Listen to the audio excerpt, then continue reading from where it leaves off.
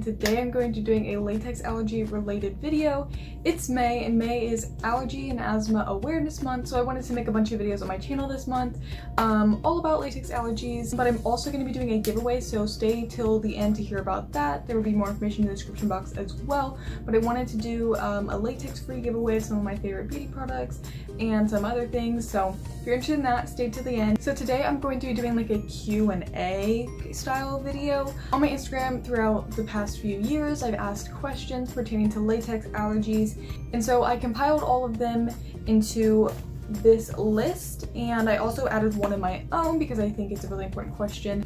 I've answered all of these questions on my Instagram already in my little highlight that's called Living Latex Free, but I figured a more in-depth video on them could be beneficial, and now they'll all be in the same place. So I'm just gonna go ahead and answer all these questions. So the first question on this list is, what's the biggest obstacle you've had to face with your allergy? And I'd say that the biggest obstacle for me was just learning how to live with it, because it's really hard to find information online about latex allergies, and it's really hard to find people who are allergic to latex online. It's not something that's commonly represented or that people come forward about, so not only was it hard to find information that I needed, it was also hard to find a community of people. But you learn how to do it over time. I do so much research, and now it's just an everyday thing, but learning how to live with it is definitely the biggest obstacle. The second question is, do you just use vinyl products instead? So vinyl is a good alternative. I know like a lot of people use vinyl gloves instead of latex gloves.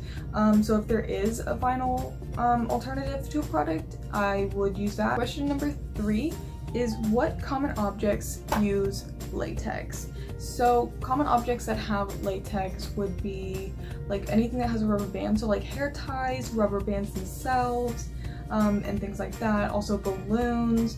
If they're rubber balloons, they're probably latex based. A lot of medical supplies can be latex based, but also all of these objects have latex free alternatives, and if you're interested to find some of those alternatives or see a list of objects that commonly have latex, check out my website. It'll be linked in the description. The list on there somewhere that shows like common objects that have latex, and a lot of them have links underneath them or next to them for a latex free alternative. I'm always adding links. If you have one that you really like that works for you, leave it in the comments. I'll add it to my site. Question number 4 is, what if there's no latex free alternative to an essential product? So this one's kind of tricky, because almost always you're going to find a latex-free alternative that actually will work.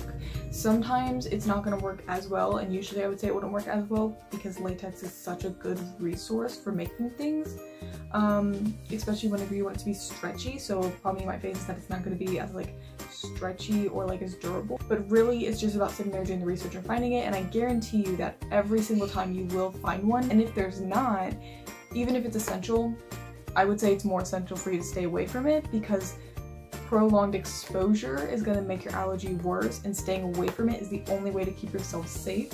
So even if it's essential for someone who's allergic to latex, I would say it's more detrimental to them than beneficial. So question number 5 is, how did you find out about your latex allergy? And I actually have a whole video on this. I'll put it up here on a little card as well as in the description box below. If you want a more in-depth explanation, go check out that video, but a little brief summary of it is that over time I had little reactions, but they were so minor that I was like, that's normal. Like, it's normal if you put latex on your skin that it's gonna itch a little bit. Like when you do latex face paint and makeup and stuff, and it would itch and it would kind of burn, but it was like so subtle that I was like, just don't pick at it and it's fine. But then as it slowly got worse, when I got bands put on my braces for to like pull my jaw forward, I ended up having a really bad reaction for about a month, and then I went to get my bands changed and everything and my braces tightened, and that's when the nurse at my orthodontist noticed that there was something wrong. She actually asked if I was sick, because apparently my breath smelled like it does when you're sick, but I guess it just smelled like that because I was having an allergic reaction. I don't know, but she was like, you might be having an allergic reaction to the latex bands. Turns out I was, but that had never even crossed my mind because I'd never even thought about that they were even made up of latex. We took them off, and then 2-3 weeks later, my reaction cleared up, because if it's on my lips, like on my gums and everything, my reaction tends to last 2 to 3 weeks. So it was like a 2-month long reaction in total, but in the end we got it fixed. I never wore those latex bands again, and all was well with the world, but that was crazy. It was the longest reaction I've ever had. And then also, as soon as it cleared up, I blew up a balloon not thinking, and then I had another really long reaction. So start of 2018 had a lot of allergy problems with my mouth, but we figured it out. Question number 6. Why are you so passionate about this? So I don't talk about my allergy because necessarily like I find it fun. I talk about it because there's not a lot of education around it, at least not that I have found. And whenever I developed my allergy, I was like, I don't know what to do. Like, it's in everything. I don't know anyone who has it. I can't find anyone online. I think I found a couple of videos of people with it, but really not really.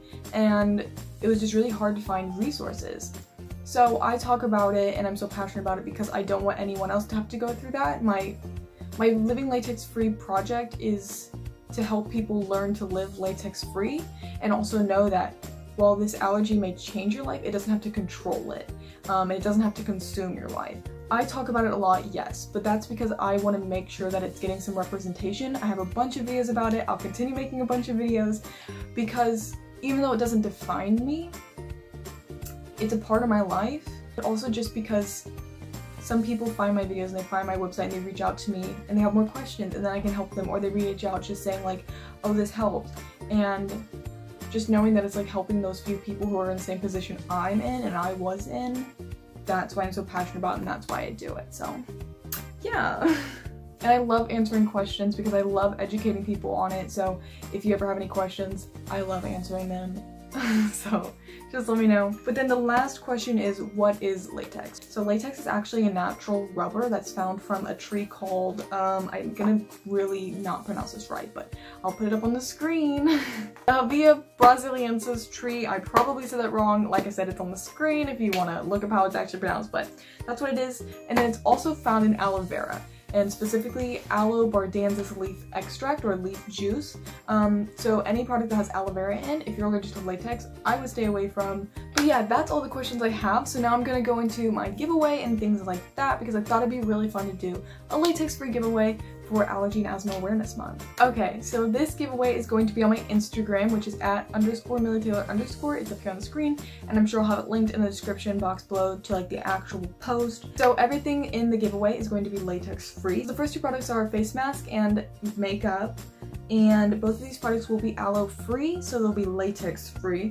I'm gonna include some cute little stickers for you because I love stickers. I have a bath bomb that doesn't have any latex products in it, and then also some latex free scrunchies that I made myself.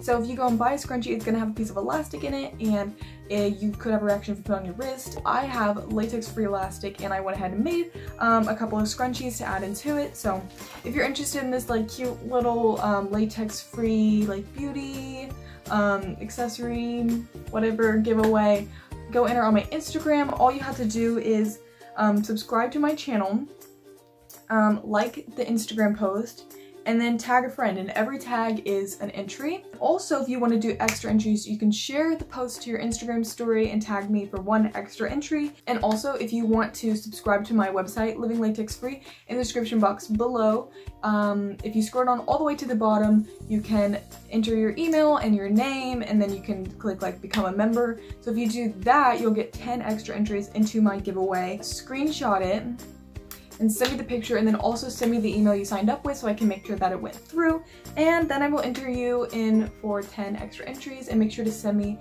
that picture and your email on Instagram, and again it's @_MillyTaylor_. And this giveaway is only for the US, so if you don't live in the US, I'm sorry, I can't afford shipping, that's gonna go super far. Yeah, I hope that you enjoyed this video, I hope that it helped, and go check out the rest of my Living Latex Free series. It'll be up here as well as linked in the description box below. Give this video a thumbs up if you want more latex allergy content. Comment down below if you have any more questions for me, and don't forget to subscribe because I make new videos every single week, and I'll see you in the next one. Bye!